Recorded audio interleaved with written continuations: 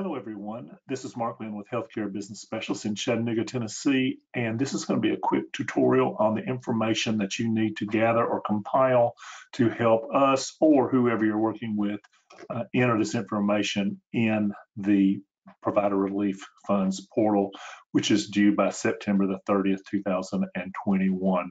What we're going to be reporting on are funds received from the period 4/10/2020 through 6/30/2020. And you had to have spent those funds by June 30, 2021. This is a 16-page document that we are going to use to compile that information, and you can use this to compile your information. Here's just some basics about what you need to do. First thing is we have a 1-hour recorded session in YouTube. If you want to watch that, that's going to be very helpful. It's a great place to start. And then the slide presentation you can find right here as well. There is worksheets that HHS has provided for us. It's an Excel spreadsheet, and that's really going to be the key to making this work. This document that we have here, I've basically screenshotted lots of those tables that they're going to use, and this is just designed to help you to understand what you're going to need to put in to these tables. And then when you fill out this Excel spreadsheet and these tables, then you can enter that information into the portal when it's time. This is the place where you want to start, is putting these worksheets together. Once you get ready to input your information into the portal, you're going to have a username. That's going to be an email address, and of course it'll have a portal password, and there will be two-factor authentication of that. So they'll send you an email, and you have to put in a code for that. So if we are doing it for you, and we're not doing it for a whole lot of people, but if we are doing it for you, then make sure we have your cell phone so we can text you that we need this code. First thing you're gonna have to do is look through all your bank accounts and see all the money that you've received. Of course, we'll be looking at this second quarter, I guess 2020. That's where most of your funds came in. So you want to. This is where you're going to be putting that information. They are asking for information for all 6 quarters here, but the uses of these funds are really for this period of time here, the second quarter, April 10th through June 30th, the second quarter 2020. That's what they're going to be testing you on. And so this first line here, this COVID-19 to $49,241. This is supposed to pre-populate. I haven't seen it doing it on the ones that we've worked on so far. We've not worked on a lot so far, but that 49,000 should be going in there. Your SBA grant or SBA loan that you got there, the PPP loan, you'll have to put that in there. If you got that FEMA, a lot of people got a FEMA $10,000 thing. I think some got 3,000, some got 10,000. So you'll want to make sure you put that in there. Make sure you put it in the right quarter as well. And then if we're doing it for you, provide us with documentation. We do have to have documentation of everything that you put in. Most of it we don't have to submit to HHS, but we have to hold on to it for 3 years at least. And so the second item here is provider relief expenses. Most of our clients will have less than $500,000 of receipts from provider relief funds, and you will not have to break it down in these categories. You basically have to put in 2 numbers. One is your general and administrative expenses and your health care related expenses. Most of your expenses are going to be salaries, and we need some type of documentation of how you've accounted for those salaries. There's all sorts of rules related to that. You can't double dip. You can't have somebody claim. You can be claiming more than 100% of somebody's salaries through the different grant funds that are out there. So what you're going to do is probably have a percentage of time, and then figure out what percentage of time is related to these COVID activities, and put together a worksheet that we've came up with here. So if you want to click in here, you can find our little worksheet that we've got for you, and that should work just fine, or whatever you have to document that. Again, keep your documentation for that. put those expenses in here, break this down between general administrative and healthcare related expenses.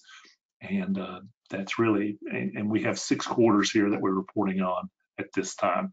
If you did get more than $500,000 in funds, then you will have to break it down by these categories. The next item is when we go into what's called lost revenues. The first thing they want you to do is compare your net patient revenues in 2019 to 2020. What we basically need is a profit and loss statement from you, or if you get a tax returns for both years, typically that will show us what we need to know as far as your net patient collections. If those monies do have monies in there that aren't from patient collections, then let us know, and we need to pull that information out. And then here is the form that if your expenses completely use up all your provider relief funds, you do not have to do this particular form.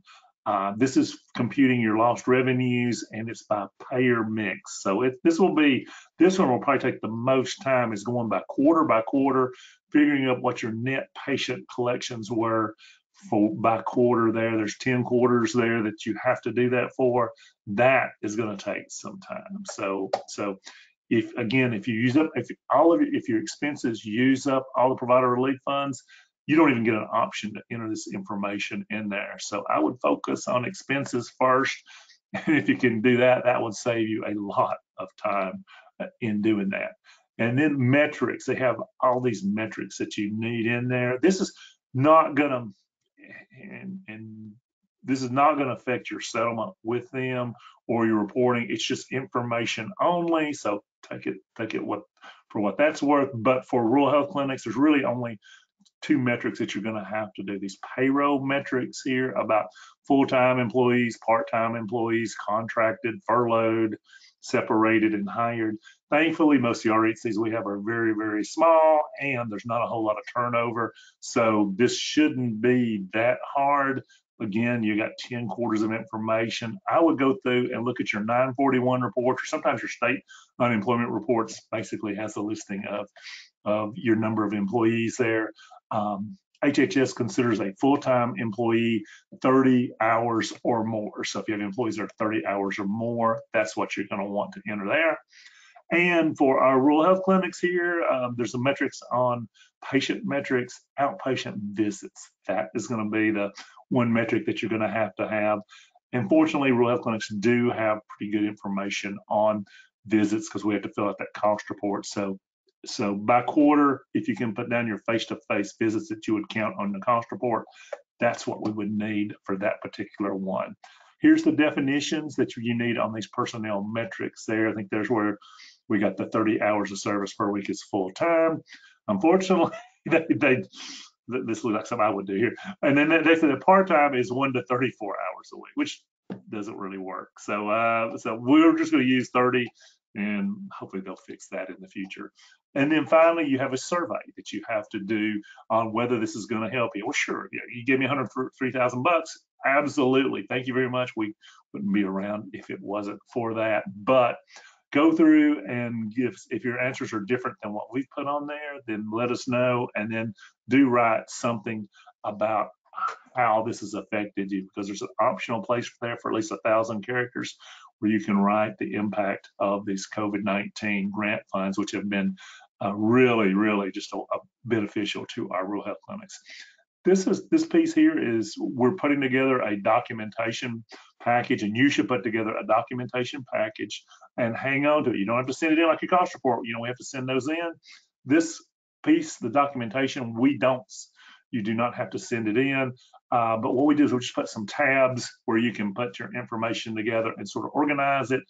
And I would scan it once you get it finished, and then put it in a very safe place. Put it in Dropbox. We have a system called Canopy that we're going to put it in, and we're going to hang on to it. So those are your documentation of stuff.